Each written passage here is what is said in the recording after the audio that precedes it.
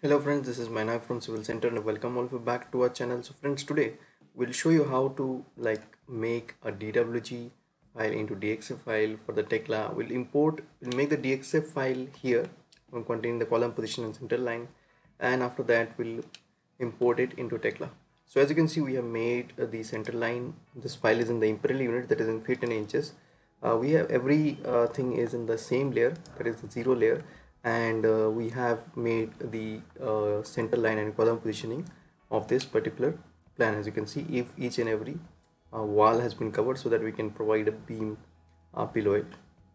So as you can see, if anything is remaining, we can just cover that particular part like this. So you can do the final check whether all the walls have been covered with the help of center lines, and after that you can open a new file.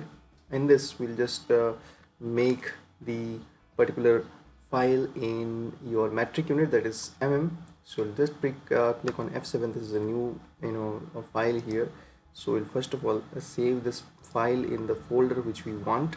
So this will do center line DWG, this will do metric.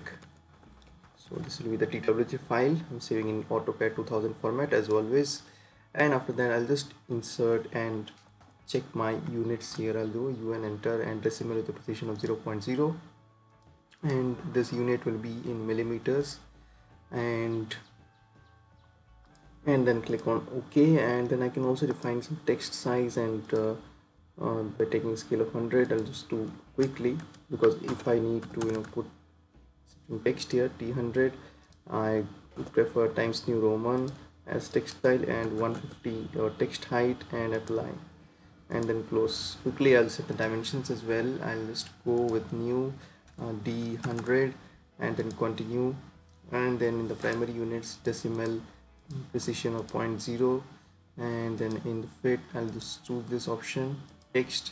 I'll go with T100 and align with dimension line. Symbols and arrow size will do 150, and then OK, and then set current.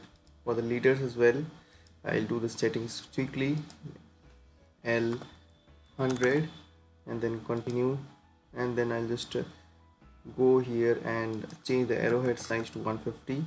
Leader structure content, I'll just keep this as T100. OK, and set current. So this quickly settings, all the settings have been done. Go to home, and after that we'll, as you can see here, this particular line here, you check the dimension here, this is your 9 inches. So you convert 9 inches here. So this is 9 inches is approximately, just turn on the ortho, is as your if 1 inch equals to 25.4 mm. So if you do 9 into 25.4, it equals to 228.6. So we'll do 228.6 mm. Click on escape, and after that we'll just select this and select this, copy, Ctrl plus C and Ctrl plus V. So we'll paste it here, and after pasting it here we'll just select this and click on align. So AL, enter, first point, second point, press enter, yes, and after scaling this just delete it. So this is has been scaled.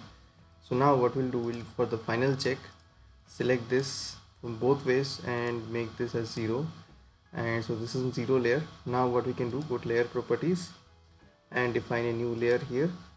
We'll call it as CL, and the color can be a bit different, with blue. OK, and close this. So I'll select all the center lines here. So all the center lines have been selected. Now we'll make this as CL. So let me see once again. This will go by layer. So these are the center lines which have been selected. So all the center lines have been named here. So after this, press Ctrl plus S to save this, and after that we'll go DXF out. This command we'll use to save the file in DXF format.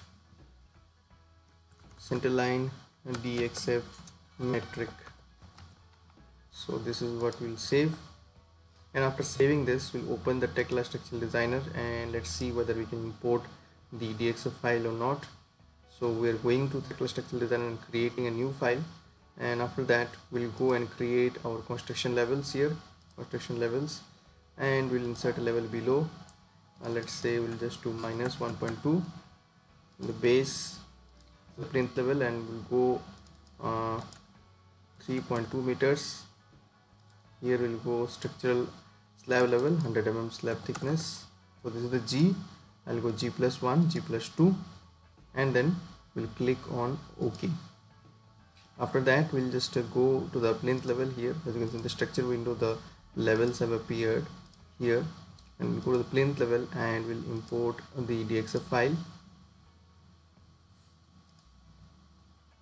the proper format. So it is the centerline DXF metric. I'll just open this and we'll check whether everything is okay. First of all, I'll import the center line as architectural grid, and the unit will be in mm, and yeah, I'll just click on next. I'll buy layer and we'll select all the boxes here and then click on finish. So after that I'll also quickly go to import DXF once again, and a center line DXF metric, and this time I want only the other portions. So click on finish. I'll zoom in, and after that as you can see my grids have been prepared. So like this you can define your grids. Now when I have the grids, I have the column position and all with me.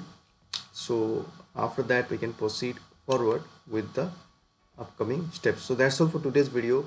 If you are into our channel for the first time, make sure to subscribe to our channel because there are lots of content related to civil engineering concepts and software.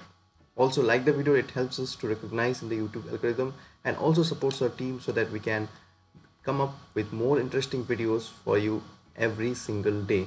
Bye bye, have a good day.